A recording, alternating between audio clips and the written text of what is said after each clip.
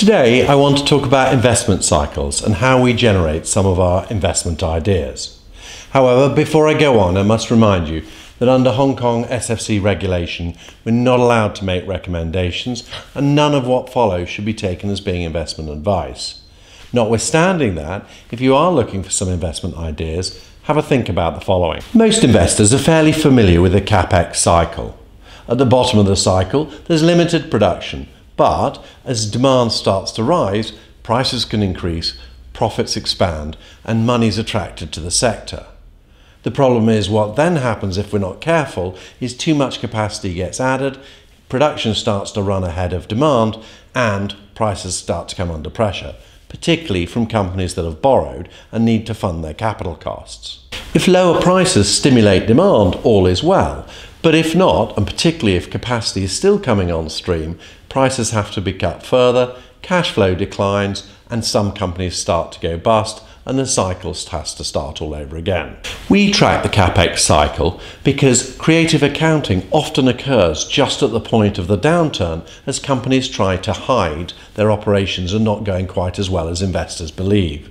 For example, they can pull forward revenue, delay costs, or start capitalizing costs to inflate their operating cash flow.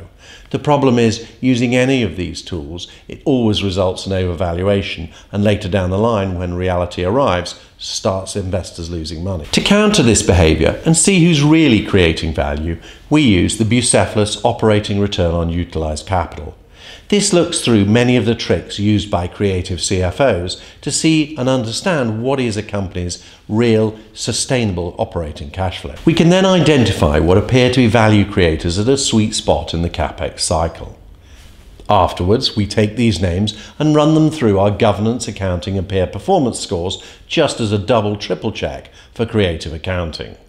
Finally, we use the Bucephalus idea generator, which looks at borrow yield and compares it to both the company's history and its peers to see who is actually cheap and expensive. Every month, we can then produce a list of names that we think make interesting investment ideas for our clients. However, as we said earlier, we can't make recommendations to the public, but there are ways that we can help you with your process. Now, if you'd like to know more, please visit our website or send us an email. Alternatively, to keep up with some of the themes and ideas in our research, please subscribe to the channel. Thank you very much for your time.